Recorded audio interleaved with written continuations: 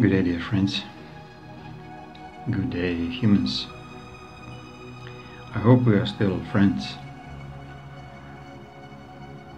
I hope you're still friend with Trump.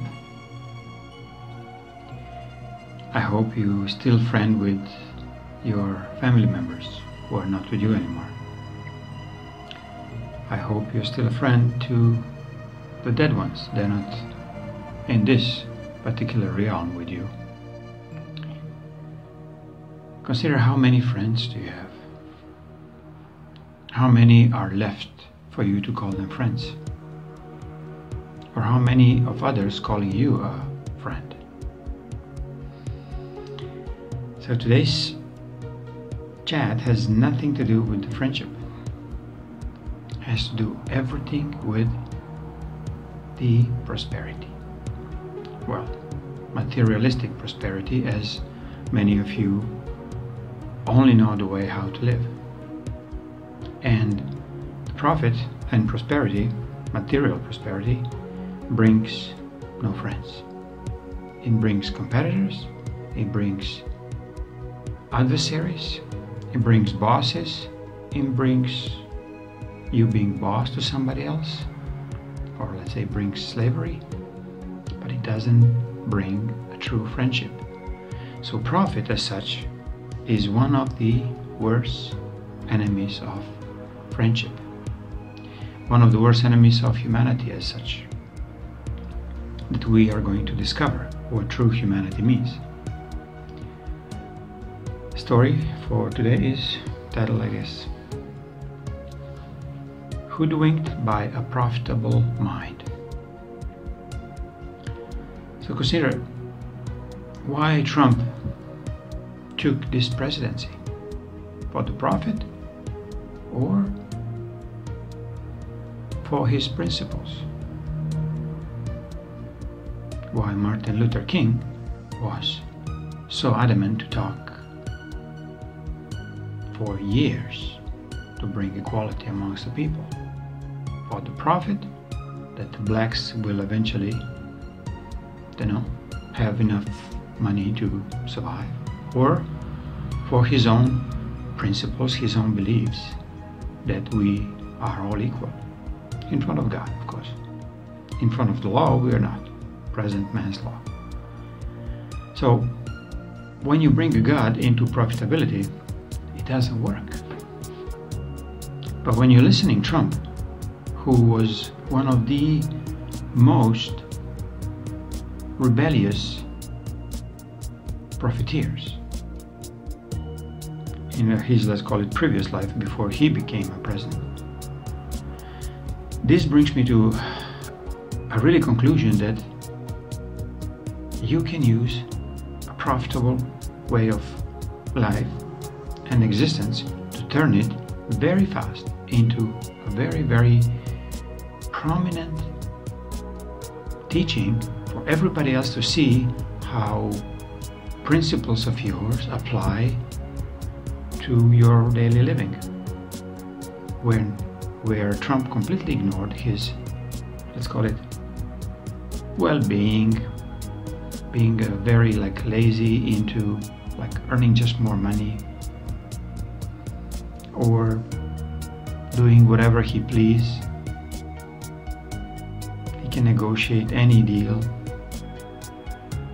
But why? I mean, what for? What was his purpose in life until he reached this presidency? It was just to be a rich man. It was just to be on TV shows. Just to be able to say publicly, you are fired, you don't worth anything, and so on. But look at him now. Do you hear him any truly bad words about individuals?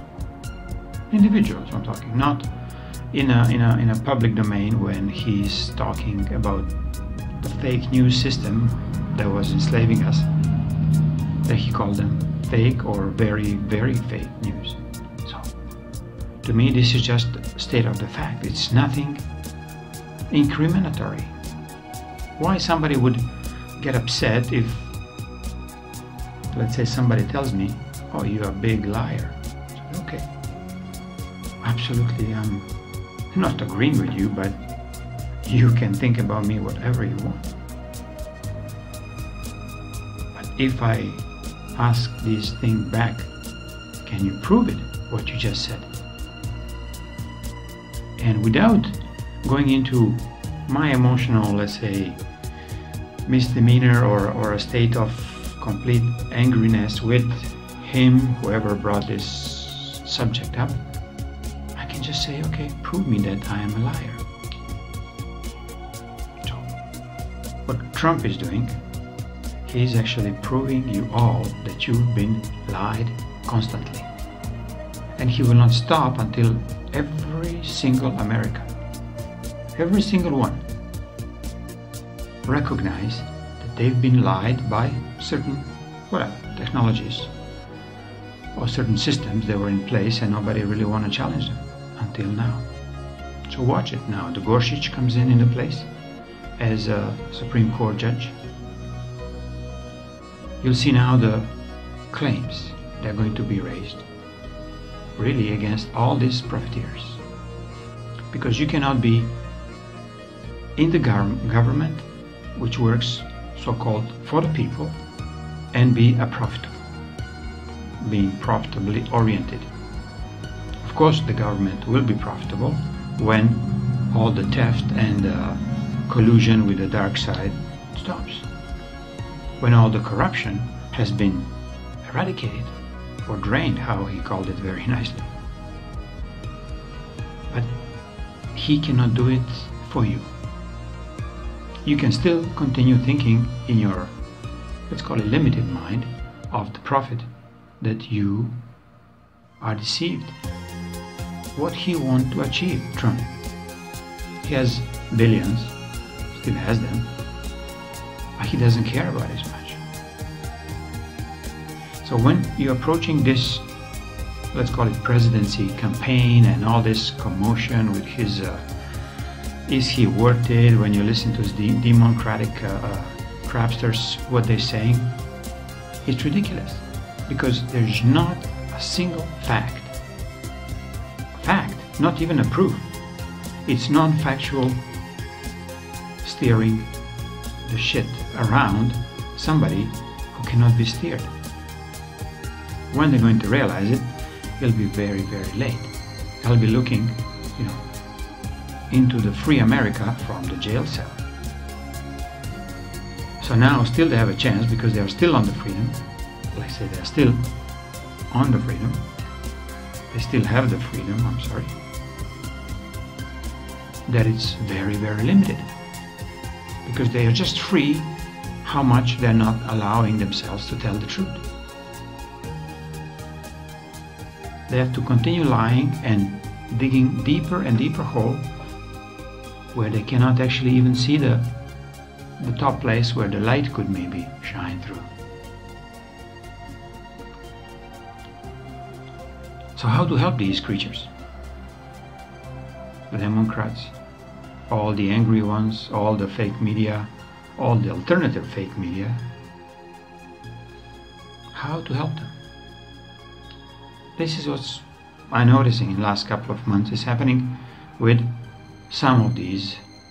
Let's say Alex Jones' channel has been truly infiltrated with a couple of very bright and light beings.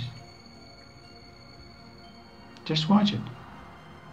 Alex Jones will be weeded out somehow because he dug his hole very, very deep. CNN dug his hole very, very deep. Because they cannot survive without these money or, underlying corrupted funds that were coming in billions towards them. So they can do all the scenery and fake stories all around.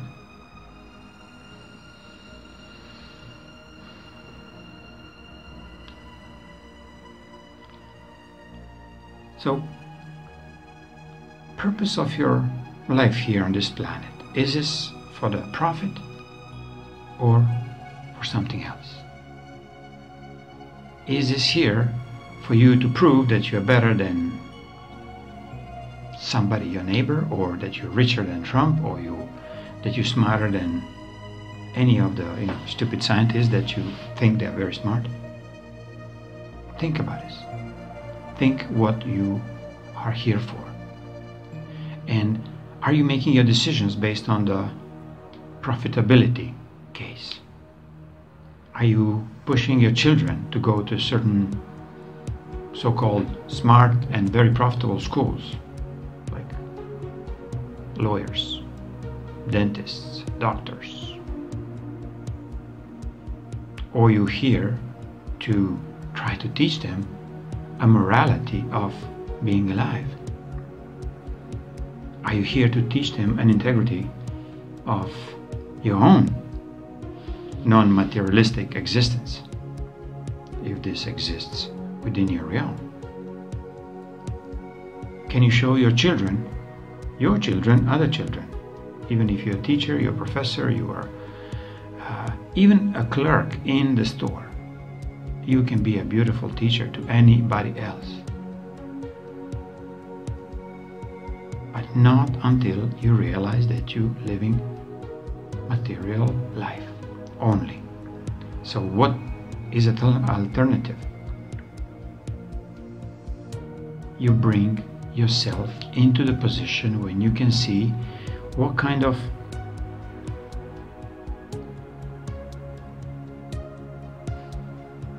principles, like higher principles, you can bring into other people's lives. Your children's, your co-workers, your countrymen. Is it being patriot a principle of a goodness? Well, based on the present state of the patriotism in America means go and bomb somebody else and then you're a great patriot. So to me it's a twisted way of seeing what's the meaning of the patriotism. What's the meaning of social justice? Again, when you listening and watching these present lawyers, judges, advocates, they don't have a clue. They only have a material approach to their own life, and the rest of the principles they're supposed to protect their clients is irrelevant to absolutely, like I'm saying, 99% of these advocates and so on. Many are facing now the surfacing who are truly here and they are true advocates of humanity, like Trey Gowdy, like Chavez, like basically Trump is the biggest humanitarian on this planet at the present time, because he sits on the throne of the most, let's call it, profitably driven country, United States of America. So where is the end of this materialistic approach?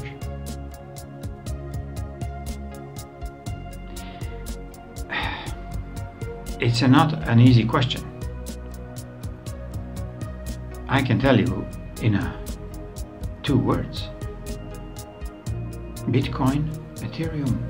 This means nothing to ones who still wanna just live off the dollars.